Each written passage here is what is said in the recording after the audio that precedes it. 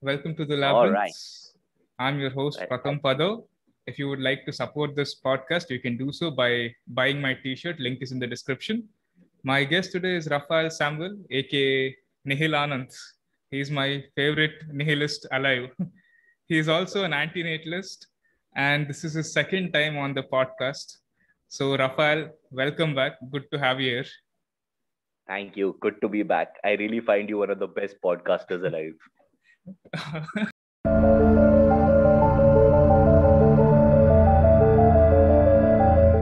So, how are you, man? How are things?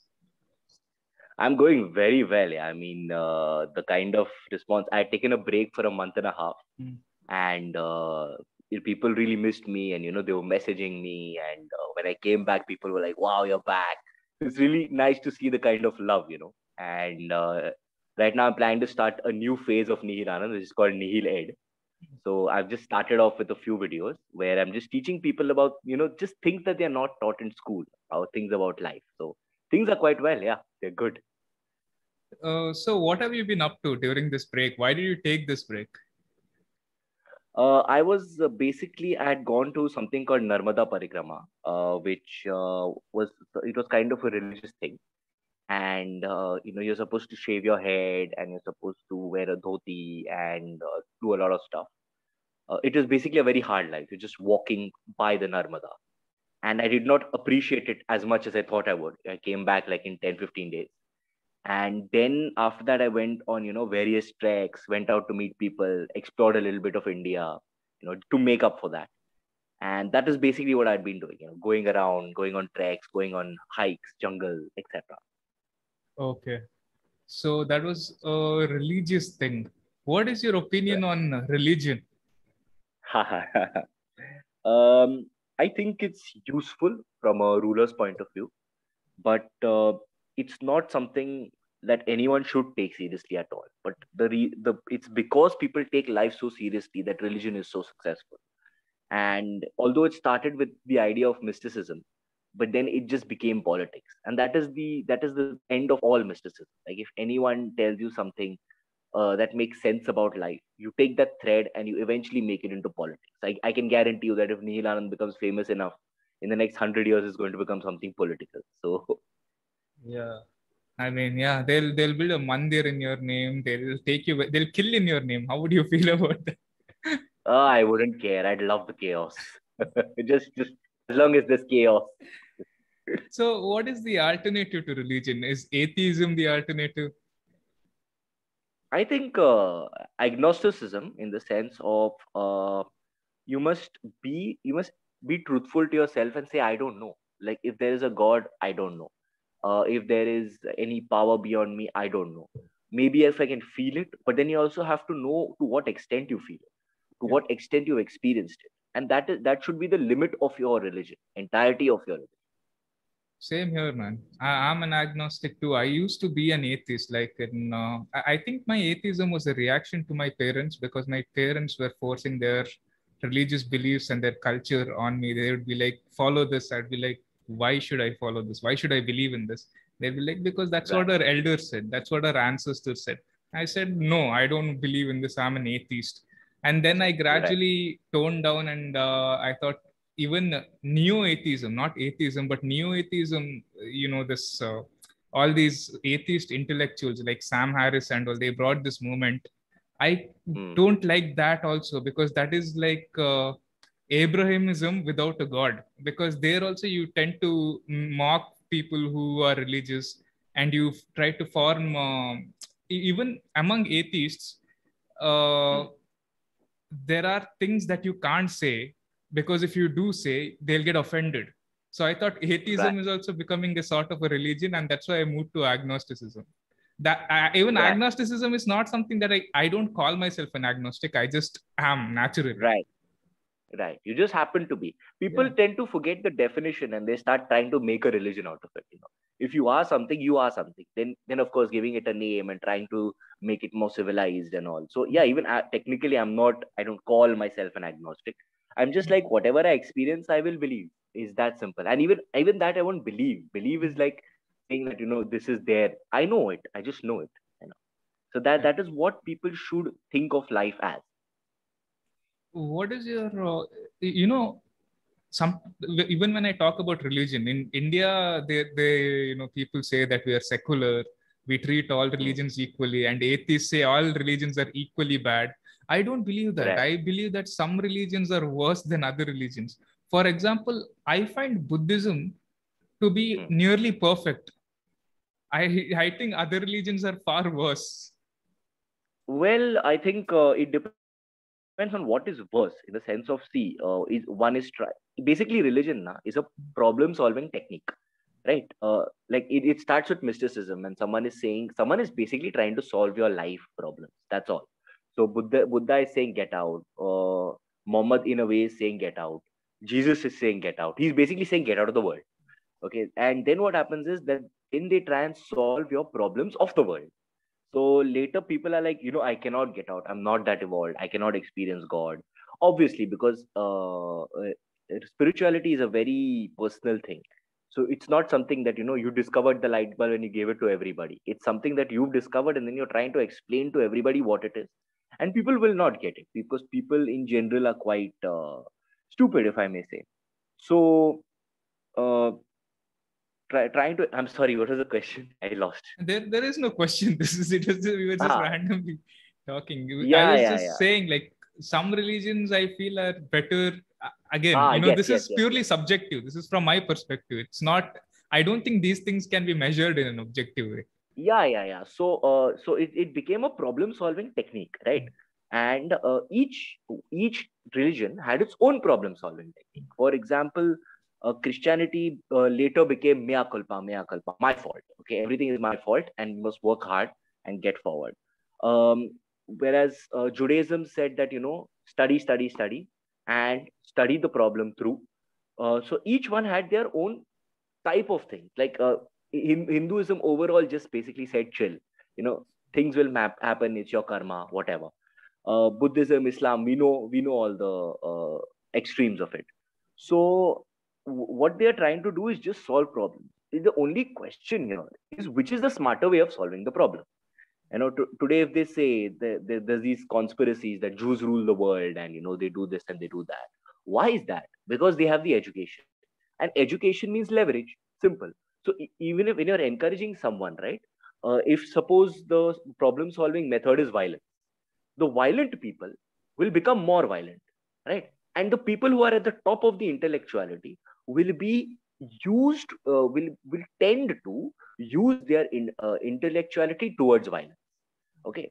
On the other hand, if you are in a religion which believes that education is a good thing, then the people who even the most bottom of that pile of people will come to an average level. Okay, because education is there, education is there. And the geniuses will become even more genius. The stalwarts will become geniuses. The average will reach the top level. It's just that. So it's all about where you are, what culture is pulling you where. That's all. Yeah. I like the example that you gave of these conspiracy theorists who say that Jews rule the world and then they drag it so much. Conspiracy theories, man, I love some of them, but I hate some of them. Like, some of the conspiracy theories are worth entertaining. Like when someone says, hey, maybe John F. Kennedy was murdered by someone from the government, or if they say something on that line, it's believable. And then on the other extreme, you have conspiracy theorists who will say the earth is flat, and that's something that's insanely inaccurate. What kind of reaction do you have to the modern conspiracy theorist? I mean, they are certainly fun. In the sense of Earth is flat, I don't consider a conspiracy theory. I think it is just a reaction to the way science is evolving, and how people's beliefs are being threatened. It is just an extreme reaction to that. So it's like a child. It's like atheism, where people are saying, "Oh, this is the extreme now my extreme," something like that.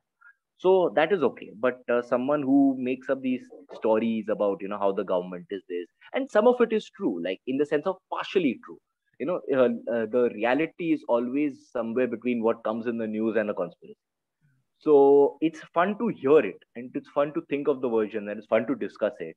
But the truth is that the people at the top are not as smart as we give them credit for, and they're pretty greedy and lusty and the same as us. It's just that they're doing it at another scale. Yeah, yeah. We have a different reaction towards religion compared to the normal person. A normal person is very religious, they're swayed by religion. A Right. person like me, or even a person like you, is not very religious.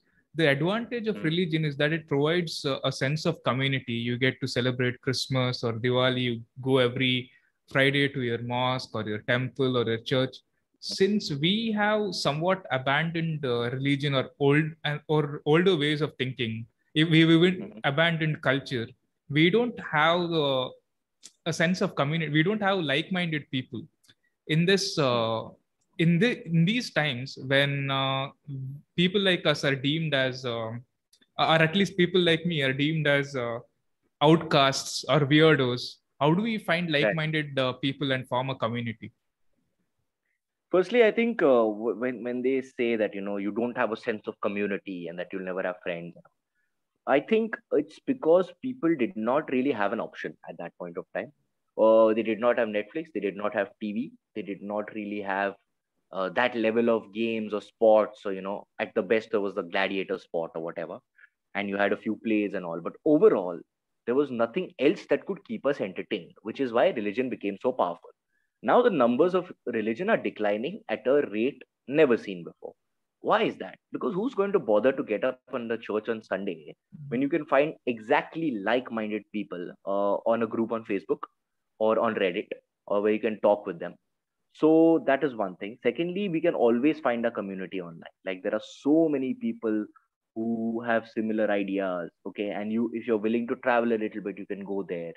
It's all about the choices you're willing to make. So would you rather be in a religion with people who you don't really like just because you want a sense of community? That's obsolete. Now that is obsolete. So if you want to make a little more effort, then yes, end this religion thing. It's basically an excuse to party, but you have better options to party today. So just find them. Stop being lazy. Yeah, yeah. And since you talk a lot about parents and their relationship with their children and why children must rebel, one word Mm-hmm. that parents use a lot to almost enslave their children is culture. Like, you must follow this because this is our culture. You can't question this. Right. Parampara and all these Mm-hmm. words, especially here in India. How do we rebel against the enslavement of culture? I think we must first understand it in the Mm. sense of culture, in tradition, and all these ideas. Why were they passed down? They were passed down because there was no other way of passing things down. So that's why even caste. That's why they insisted that the goldsmith's daughter marry the goldsmith. Why is that? Because she already knew the skill and she had the secrets of the trade. They did not want to share that with, say, someone who smelts iron or a man who makes cloth, right? So the secrets of the skill was passed down from generation to generation, and then you're making it stronger. You're putting in experience. You're putting in advice, and all that. So it became a monster much larger than was needed, even for survival, for that matter. What kind of food needs to be eaten, and what kind of herbs need to be eaten when you're sick, and what kind of sickness. All these things were a part of tradition, and at that time not many things were written down, so that therefore you generally had one or two major books that people listened to, because writing was so wow. So that all this is now obsolete. Now this concept of culture and all, you can create your own culture. You can Google it, you can research it for yourself, you can check out scientific papers, you can understand things for yourself. So culture is gone. The idea of culture is gone. It'll take a little more time in society for culture to go. But by the time we have, at least in India, by the time we have social systems, security systems set up, okay, by the time we are more confident about ourselves, this whole idea of culture, caste, all this will be gone by then. Yeah. So, children who disagree with their parents and children who feel traumatized by their parents, what should they do? Should these children abandon their parents? Yes, absolutely, absolutely. Like you owe your parents nothing, okay? And someone who has tortured you. In fact, I say go one step further and go to war against them. Like I made an entire Nihil Anand education video on this, where I said, it's time to go to war on your parents and literally go against them with the four principles of war. Like first consider them the enemy, and then say Sam, Dam, Dhand, Ved. So it's like love, money, punishment, and division. With these four weapons, you can go against them. Now, if you want to just leave them, that's very classy of you. I respect that. Even I would do that. But if you want to go to war against them, that's your thing. If you want to leave them, great. Make sure you're financially independent, or take money from them, or rob money from them. Doesn't matter. If you don't want to do that, also great. Like just leave.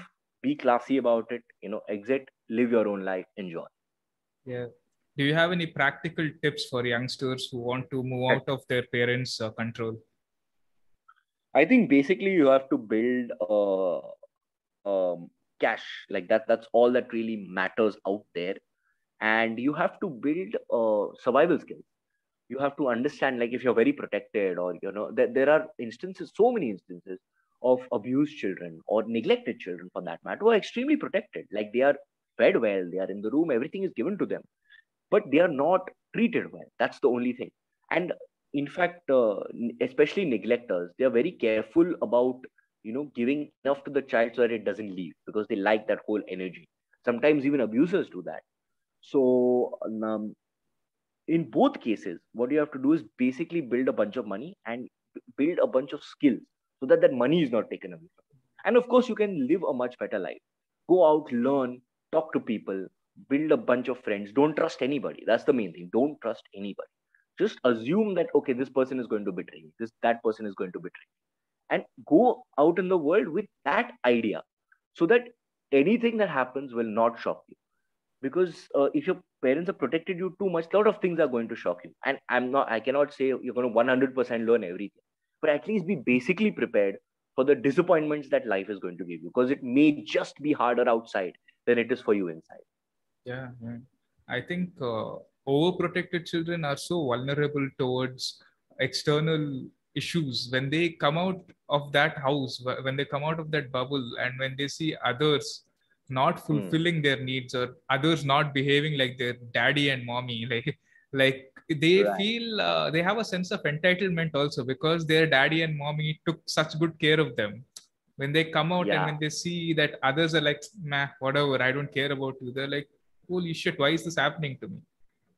Yeah, absolutely. I had this friend who he went on the first day of his job, and it was one of the big four. And he just walked into the office, and he's like, but no one was even looking at me. And I'm like, what did you expect? Like, did you expect everyone to dance around you like they do in Karan Johar movies? And then there's this other story of this very famous Rockefeller kid or something, and they had built everything for him inside the compound. There was a playground, a slide, a swing, everything. And one day, by mistake, someone left the gate open, and he just wanted to see what the outside world is. And he ran out, boom, car, you know. So either ways, it's just a bad thing to protect your child to any extent. Like, let the child have some limits, but that's it. For everything else, let the child grow. Yeah. What do you think about the government's new decision to increase women's age of marriage from 18 to 21?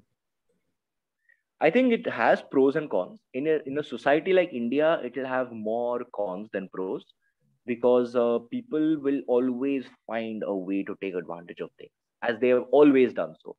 And no matter the intentions of the government, it's going to take a turn for the ugly, because people are going to get their daughters married younger and younger. Yes, the number of girls that are being married under 18 are reducing year by year, and it's come down to, I think, some 25% or something of all the women who are married. And a lot of those marriages are not going to be legal. So when you make it to 21, the woman is going to be even more of a liability, because people still don't understand that that the girl can actually be an asset, that she can actually work, and that she can make money. So it's going to be worse and worse. Like, you may just increase female feticide, you may just, or even infanticide for that matter. You may increase a lot of other things, like negative things that are happening to women. Yeah, I have a different perspective on this. I think they should decrease the age of marriage for men Okay. to 18. Okay. And the reason is, if you want gender equality, reduce it to 18, because people are going to get married anyways. I don't see the point of raising it to 21 when people are not going to obey these rules. And then some people say, hey, you know, at 18, people are not mature enough to get married. I'm almost 30 and I'm not mature enough to get married. I don't know if I'll ever get married. But, you know, I agree. that's just my life. I don't know if someone else might be 18 and be more mature than me. So if they want to get married, that's their prerogative. That's how I look at it. But there's another feminist angle to this as well. They say that this will improve, this will give more opportunities to women. This will help them fight the patriarchy. Is this possible? In certain pockets, yes. I mean, remotely, it's very difficult to think of how exactly, but yeah, maybe, but not at a widespread enough scale, and maybe not without the help of NGOs. I don't know how doing this alone will help, unless you strengthen the laws or unless you decide to really start putting some people in jail. And I won't be surprised this is also a tool to control the people. But I don't see any other option but the people being controlled, but the people being thrashed and put into jail for reasons like this, because they just don't get the point. What is the point? The point is that you have to society is up to you to create, right? And that what you have to do is that you have to realize that both men, women, everyone, they are all assets in their own way. And at least that is the foundation that our country was based on, right? When we were giving universal franchise, we did not even think about whether we should give it to women or not. We just said, yeah, everyone, all of society, right? So we are based on that idea that everyone is an asset, everyone can be used, and everyone must work together to create a country. So we should realize that more than most of the men, if you see in the villages, like they may be doing a little hard work here and there, but so many of them are drunkards. They're just chilling out. So your daughter is actually more useful to you than your son. And and women tend to biologically also, they tend to take life much more seriously because they realize that they are indispensable to to forwarding the line, right? Because if they die, the children will die. It's not just them dying. So that's what society needs to realize, that women in fact have much more use. And I know it's the wrong way of looking at it from the usefulness point of view, but that is all they really care about. Most parents are just about what use is the child to, and your daughter is much more useful than your son. That's simple. Yeah, not just parents, even society and even government looks at individuals as just usable or disposable assets, but individuals try to protest against that, try to protest against how parents look at them, how society and how government looks at them. They don't want to be looked only on the basis of usability or disposability. They want to be looked at from a different way. They want to rule themselves than to be ruled by government or society or by the government. Do you think individuality will ever prosper in a society like this? No, in any society it will not prosper, because unfortunately we are all just objects, okay, whether we like it or not. The only thing is, like, you have to calculate someone. Even if, let's say, there's a very very tiny society somewhere in a jungle, right? Everyone is looking at that person as to what that person can bring to me, right? Even if there is an elder person and he cannot move, walk, hunt, whatever, grow food, and you're feeding him, you're only feeding him out of your pity. You don't care about the person really. So we are all looking at each other as objects, okay, and objects of survival. So just accept that and move on. That's all right. That there's nothing wrong in being called an object, because you are. This will again piss off the feminists, because they always say that women are objectified. Women are looked at as, men are also objects. Yeah, we are also objects only. Yeah, I don't see any problem in being objectified, because that's what we are. We are objects. They say that women shouldn't be seen as sexual objects, but both women and men are sexual objects biologically. speaking. So I don't Right. no. What I want to ask, another thing that I want to ask is, what is your opinion on feminism itself? On feminism. Okay. So the way feminism is right today, where it is basically, I think we spoke about this last time also, where it is basically asking for rights. Okay, it's saying that, give me rights. I just saw a post on Desi Feminist. It says, it pisses me off when my mother stands by and serves my uncle while his patriarchy, he's sitting there taking all the patriarchal respect he doesn't deserve. Or it pisses me off when my mother eats last, or something like that. And I'm like, but why doesn't it piss you off when your mother is letting this happen? Like, if you're letting it happen, people are going to take advantage. Why not? It is like saying a country doesn't have an army, and now I'm pissed off that the other country took over, but your country didn't have an army. Why should I restrain myself? Okay, the nature of life and the nature of nature is that it is taking over each other. Animals, you think they care about all this feminism and all? If you're weak, you're weak. If you're strong, you're strong. Okay, so even in animals, there is poisoning, killing, rape, all these things are there. So why do you expect humans to be any different? In fact, we are more vicious. Yeah, another thing is that parents have a lot of expectations from their kids. They have a lot of dreams and aspirations for their children. So पापा का नाम रोशन करना जरूरी है क्या? Papa ka naam roshan karna. Yes. Absolutely not. In fact, I had made a video saying that you must absolutely destroy your family's reputation. If they're really obsessed with reputation, then absolutely go against them. Be a full-on rebel. Okay, I was recently questioned by one section of my family, where they're like, "No, you're not taking forward the name and this and that." And I said, "I don't care. Like, I am not here to impress you guys, and you guys yourselves are not very impressive people. Like, if you all were impressive and famous and rich or something, give me some skill, talent, major, and then I would have thought about it. Like, I would have thought of listening to you maybe, but even y'all are not. So, like, who are you to say anything to me? That you want to continue the line on what basis?" Yeah, sometimes parents and teachers tell their children, "You're a disappointment to me." I feel like telling them, "Have you ever wondered if you're a disappointment to them?" And Exactly. yeah, and when Like, it's like Papa ka naam roshan karo, but Papa ne khud ka naam roshan kiya kya? yeah, Like, did you exactly. make your own? Exactly. I feel like fathers or mothers who expect their children to make their name Roshan are absolute Hmm. losers because they have outsourced the glorification to someone else. Why can't you do it yourself? Absolutely. In that Three Idiots, that Farhan's father, Mm. he himself earns 25,000 rupees, and all his entire thing, all his life, is that my son will become an engineer and then he will earn. What? What if you're dead by then, dude? Like, seriously, don't get.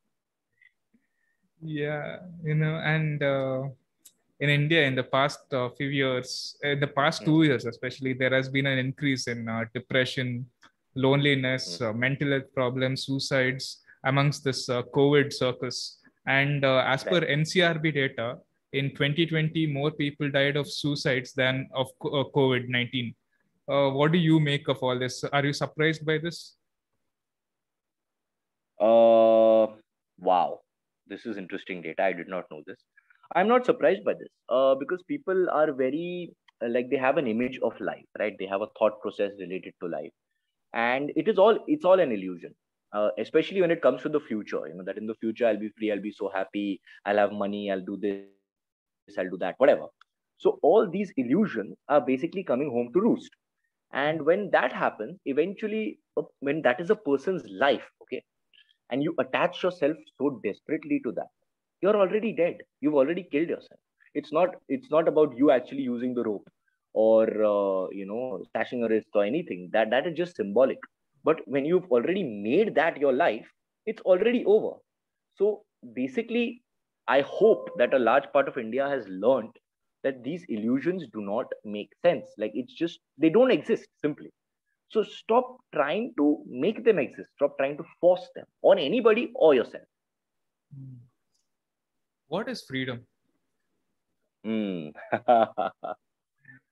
I think freedom in my opinion, is freedom from everything, in the sense of absolute nothingness, death, nobodyness. The less you have, the more free you are. Because I just put a status up today. I said, on the days that I don't want to live are the days that I find the most freeing. Because I have an attachment to nothing, and I'm just there. I'm just free. Even 2 days ago, there was an interview, and somebody asked me that, your friends find you the most. They find you extremely happy, and they don't think you'll ever go for euthanasia. And I said, happiness and wanting to live are two different things. Because I don't want to live, I am happy. Because I'm done with the illusion of life, I am happier than everyone.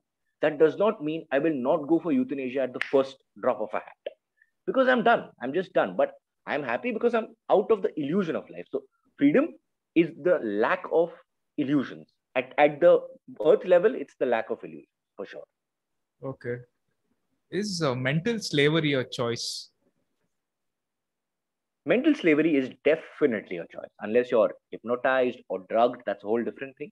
But if you are of normal brain structure, if you are of basically, like, you're not you don't have medical conditions, underlying conditions, anything like that, then yes, mental slavery is a choice. Yeah, yet a lot of people choose to be mentally slaves. Why do they choose? Oh, yes. Why do they choose that? It is extremely addictive, because what happens is, when you actually go out, like in the beginning, we had talked about how children want to exit, but I said sometimes going out there is harder than being in here. So dealing with all that, people don't want to deal with all that. They're extremely scared, and they said, okay, now I have to deal with, say, one bad boss, or a bad wife, or like 2-3 bad people maximum in my life, right? Out there, I'll have to deal with so many people. At least that is the fear. The truth is, you only have to deal with yourself. You only have to be in control of yourself. And that is why people prefer, they don't realize this. And that is why people prefer mental slavery over freedom. Another thing causing mental slavery, I would say, is abdication of personal responsibility. A lot of people have given up personal responsibility. They don't want to take responsibility for their own happiness or for their own thinking capacity. They have outsourced their thoughts to someone else. They have adopted someone else's opinion. They have adopted someone else's culture, someone else's religion. And slavery has become so convenient to them. Yeah. Because what happens is, when the survival instinct meets neural loops, these two things combine and they become extremely dangerous. And then they just sort of put you in that same loop that, okay, survival is here, stay. Survival is here, stay. Like, be a good dog, basically. So that is why they just take what is convenient and what works and what easily gives them the most amount of money, basically nutrition, and they just stick with that and try not to, stake claim for more. Yeah. How to escape society and their expectations?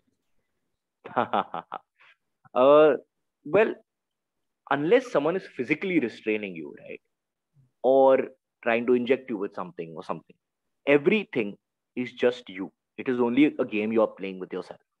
So what you have to realize is that society is trying to make you a part, like itself, a part in your own play.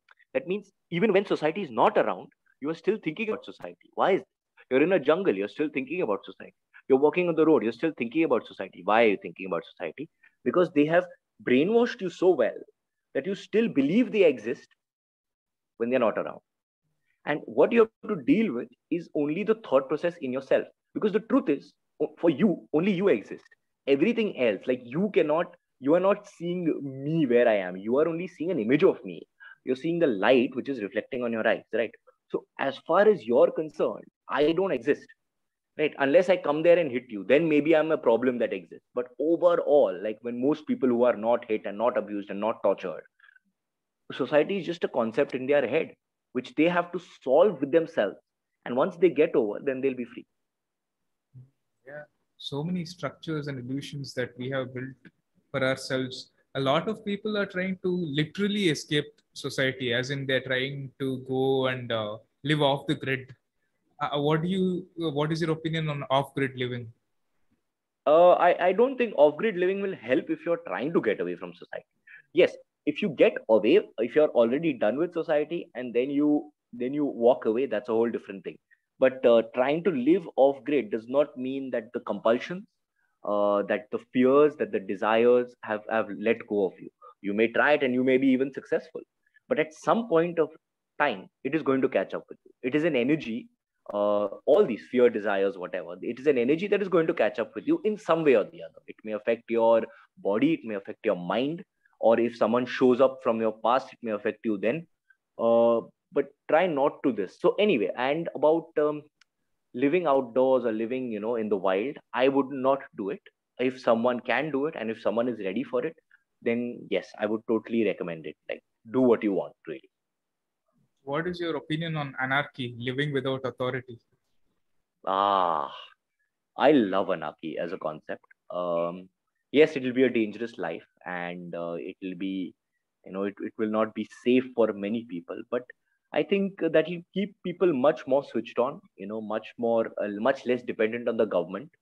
And in such a this, I even believe feminists would not ask for rights; they would just take them. So, like I hope they should, and that's it. Yeah, anarchy would keep us much more switched on as human beings, as animals, as everything. Yeah, yeah. Parents, a lot of parents and a lot of teachers, they're very tyrannical. They try to take away children's rights to express themselves, and they do all of this under the guise of good intentions. How do you feel about their good intentions? See, being strict is important. It's not even a problem. But you must tell the child why you are being strict.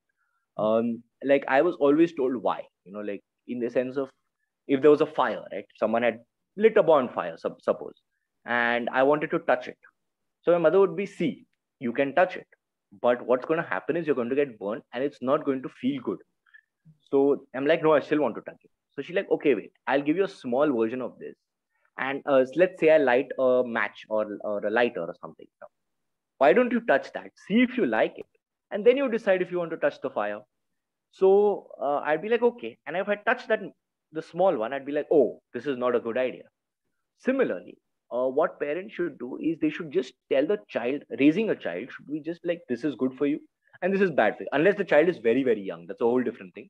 But I think when the child reaches an age of 6 or 7, after that, it should be a concept of understanding that this could be bad for you. And it could be bad for your objective. Like, what is your objective? To live life as long as possible, to live well, to live healthy, right? It is going to hamper that objective. That's it.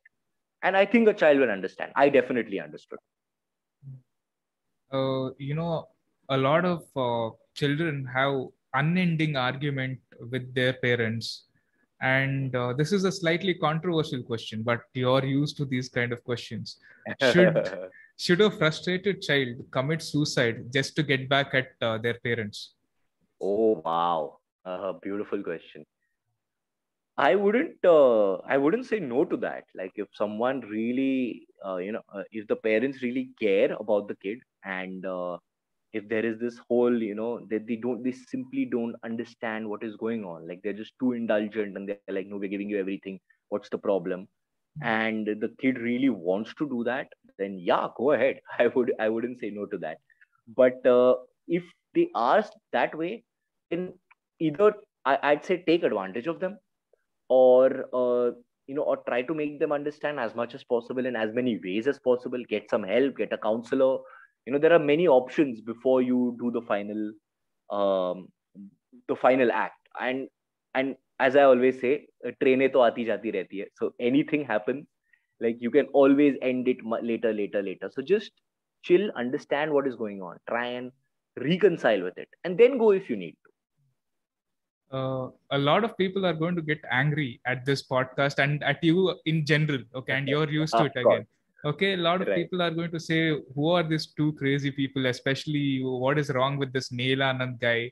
They're going to say, uh, my parents were so good. I am a parent and I'm good as a parent. How can you guys be cursing parents and talking ill about how to fight against parents? What's wrong with you people? How would you react to a question like that? Well, there has been a covert war against children for centuries now, and especially in the last 30, no, let's say 60, 70 years against Indian children. The covert war, not just covert, it's been Hmm. overt. Like people have been, uncles have been discussing in parks how to make their children engineers. And one has been shaming the other, and the other has been saying, mine got 97%, and your children are committing suicide. What is this if not war against children? Yeah. And why shouldn't we plan something openly? At least we are doing it openly. You all are doing it covertly. So yeah, I'm proud of what I'm doing. Interesting thing about education and suicide.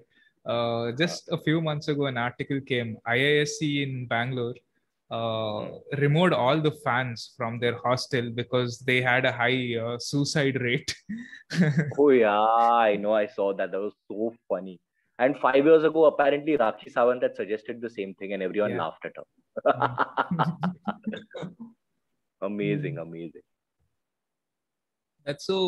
That's basically like only treating the symptoms, not looking at the real sickness. Let's get rid of the Yeah, yeah. fans. Yeah. We never do that. As Indians, we never do that. Yeah. Um, how would you make the case for legalizing suicide and euthanasia in India? I would very simply say, for there are so many advantages to it. Firstly, if someone does not want to live, you're saving on medical expenses. Okay, you're saving on. If you're a government employee, you're saving on pension. You're saving on so many like other relative expenses. You're saving on the burden of electricity. That means you're basically saving on coal. He or she is not going to buy petrol. So you're saving on petrol expenses. So many crazy advantages that you're getting straight up from this person not existing. So understand, at least if you don't understand any other language, if you don't understand the language of pain, if you don't understand the language of someone wanting their basic rights, or someone owning their own life, at least understand the language of economics, at least understand the language of money, and see how much money you're making from a person simply not being there. And even the expenses that the family is going to bear, they'll have more disposable income to spend if that person is not sick and lying in bed for 15 years, which will help your economy. So get that point. It's a very simple point. But these things are not very objective. The reason why they don't want to let their family member commit suicide, obviously, is because they love them, and love is an emotion that's very strong. So they Uh, wouldn't want to let them go. And I know that this is a selfish thing, but that's how it is. you see, love is a emotion that has been scripted for centuries, and even today there are various scripts around the world. Mhm. So people don't really understand love in its entirety. Firstly, it's a chemical, and most of it is oxytocin. So oxytocin is one that bonds you with someone else, and people rarely let go of that bond. Now, how you handle the bond is completely upon the culture. There are cultures in Southeast Asia, or I think Indonesia, one of these two places. I think it's the same thing, but where there are tribes which eat their parents, and if you tell them that eating your parents is wrong when they die, when they are dead, if you tell them eating your parents is wrong, they say, "How dare you dishonor my parents? How dare you dishonor the lineage?" You know, so that is their kind of love.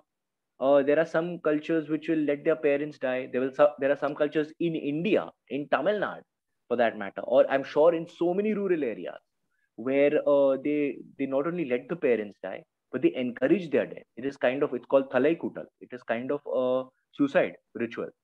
So for them, that is a question of honor. And if anyone complains in that village, they will ostracize that person to the extent that elders have accepted this as a ritual. This is how I'm going to die, and they choose it. There are 26 ways of doing it. Nowadays, they choose it. So it has become a thing of, it's become a very normal thing. So there is no question of, uh, like saying that there is love and all that. It's a very scripted version of love.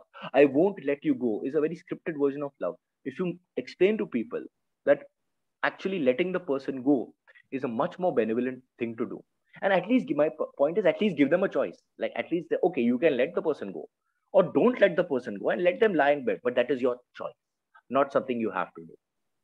Yeah. And when I said love, you said love is just a chemical reaction like an oxycodone. There are so many Totally. chemicals in our brain, like the chemical that you mentioned, and dopamine and serotonin. Are our Right. emotions and are our feelings purely objective and based on chemicals, or do you think there is room for subjectivity here as well? Well, there is the question of experience in the sense of, oh, so there is this theory where science has not yet been able to understand experience, right? So you see a beautiful sunset, and technically you're just seeing colors in a certain spectrum. You are seeing, maybe there are birds around, so you're hearing in a certain spectrum, and you're seeing the colors, and but the actual experience of existence cannot be, codified by science. It cannot be pulled down into a scientific model. Now, whether that's a scientific flaw or whether that's an actual thing, I don't know. Or whether it doesn't exist at all and we are just experiencing, we're just hallucinating in a way. I don't really know. But I feel that when you're talking about chemicals and all, I think it's all chemicals. I think it's all can be codified. It all can be controlled by you entirely. It's completely your understanding of life. If you were working for a suicide helpline number, and if someone called you to say that they're planning to end their life, how would you Oh, respond? Uh, I would ask them why. Like my question would be more. I'd be more interested in why exactly, and don't do it for stupid reasons. Like I lost money, or I my girlfriend left me, or something like that, or I'm really depressed. Depressed is a good reason because that's a chemical problem. Now, what the thing is I would firstly try and ask them to understand their life completely, like understand what is going on, take some time off, and get the entirety of what is happening. Do not do it because of one reason and one very physical reason. Someone died in my family.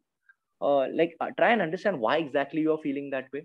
Try and understand the entirety of that emotion. Try and understand where your life is. And then, if you really want, if it makes sense to you in all those manners, go ahead. Go ahead. How would you react if someone close to you committed suicide?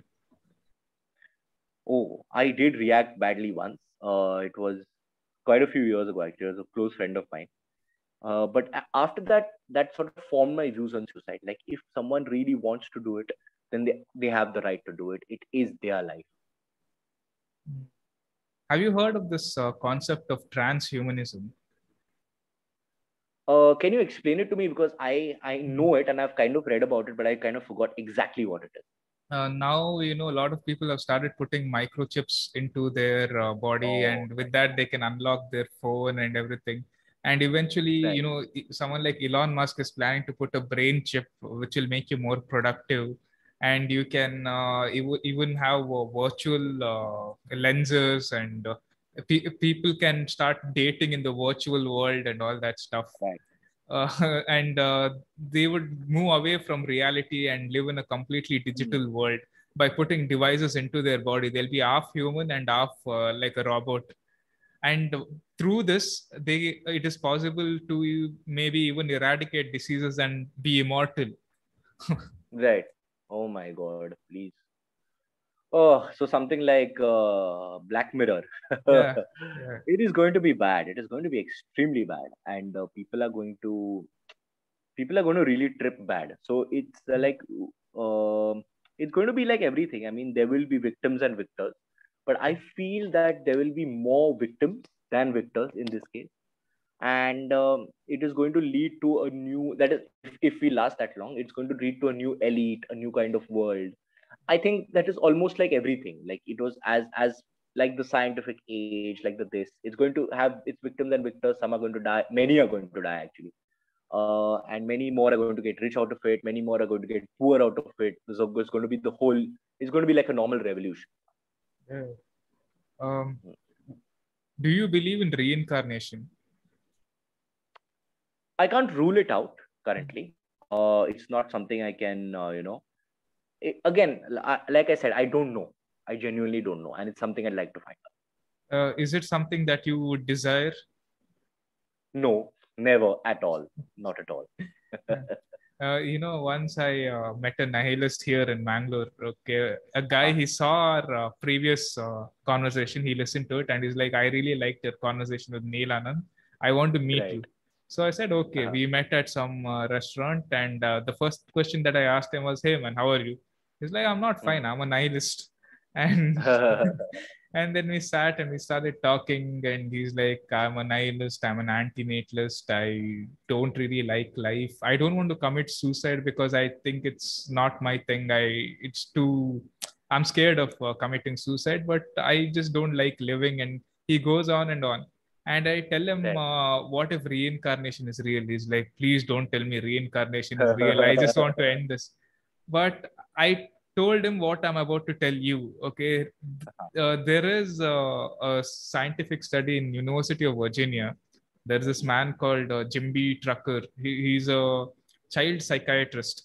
So what he is observed is that he has taken many children who say that they have been reincarnated and they remember their previous lives. They're like 2 3 years old. So he says that we are all reincarnated and we remember our previous lives till we are 2 3 years old. So he conducted this experiment with hundreds of children, and those kids say, in my previous life I was John from this state, and they go to that state and they find a John, and a lot of the details match. Does this piss you off? Because to no end, like I don't see. And I think if you read every religion carefully, they are basically trying to say the same thing. It all starts with God. Okay, it starts with who you are and that you are an endless entity and whatnot. And then it goes on to rules for life, because it realizes that you cannot explain to people all this rubbish. So every religion is basically an escape hatch. It starts with an escape hatch, and then it gives you rules about the flight. And no. So, so it's like a parachute where they're trying to explain to you, this is how you get out, this is how you escape, etc., etc. And people are like, bro, but I want to be on the plane, and I want to go on this plane again and again. So yeah, reincarnation does really piss me off, and I'm going to try as many methods as possible to ensure that it does not happen again. Do you believe in life after death, heaven, hell, something? I think if at all there is something like that, then it is something that you have created. Because even if you are in hell and you're chilling, you're in your own zone, then you're in heaven, right? Or even if you're in heaven and you're frustrated, then you're in hell. So it does not really matter. I think it's all a question of mentality. Okay. For a lot of us, life is beautiful. It's not that bad. Even with so much sorrow, we feel like life is worth it and we're glad to be alive. And we want to share the adventure of life, the joys of sorrows, the joys and sorrows of life by bringing another life into this world. Is there anything wrong with that? I absolutely think there is something wrong with that, because it's not really about the joys than the sorrows. Everyone feels sorrow, everyone feels pain, and that is just the beginning. Then you do not know how your child is going to be born. There are 43,000 things that can go wrong with a child. It's some chromosomal issues, this, that. You're risking handicap, you're risking brain problems. Then there are things out to attack you, like there are worms which could come out later on. Anything could happen, and you're risking all these things just to give the child life so that he can experience it. Why would anyone want to experience that? They say the universe is experiencing humanity. Why would humanity want to experience anything, like anything bad? Would it want to be locked in a pedophile's basement? Would it want to be smuggled to Kenya? Stuff like that. But that's statistical. Sure. Go on. But that's statistically very rare, right? Majority of the people actually don't mind being alive. Well, I think majority of the people are in illusions. They do not realize what is around them. They do not realize their own lives. Forget anything. And a majority of people are basically repeating what others have said. You ask them for the logic, they don't have a logic. Even if they said that this is my belief and this is what I strongly truly believe in, I would respect that. But most people say this is just the way I operate. This is how it works, And I'm like, no, that's not. I hope it's not Omicron or something. I hope not. But I am alone in a room. Yeah. So I've been alone for the past 2 days because I just came back from traveling. So let's see. Yeah, it could be anything. But, finally, I want to ask, we are alive and we're going to live for a very long time. How do we make life worth living? How do we make? I think the main thing is to explore your own life. Or you have to realize that your life is basically something only that is left to be explored, and that you have to realize that you must know as much as possible before you decide to do anything, before you reach your deathbed, or before you decide to die, or before you decide to do anything, like you want to do business. Just make sure it is a process of self discovery. And in my discovery, I've learned that it should be a process of losing things. Lose your desires, lose your attachments, lose all this, and you will be free.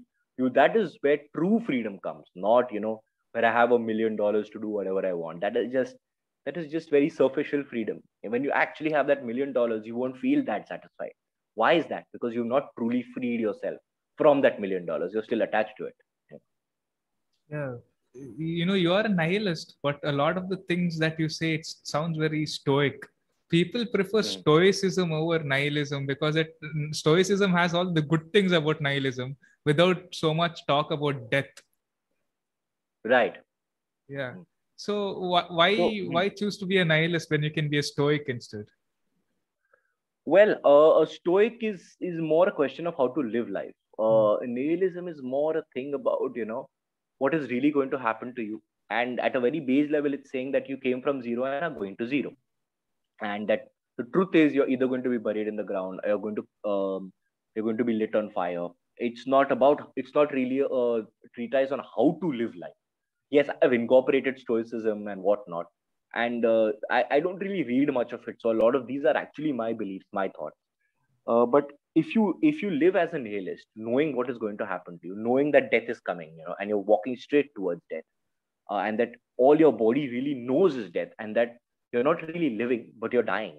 If you realize these things, I think you can live a much, much better life, a much happier life. Personally, do you have any desires or goals? I no, have no desires. I've never really had any desires, and any desires or goals I have forced upon myself, in the sense of, because it's a cool thing to do, because my parents wanted me to do it, or it was just some pressure that I felt, peer pressure for that matter.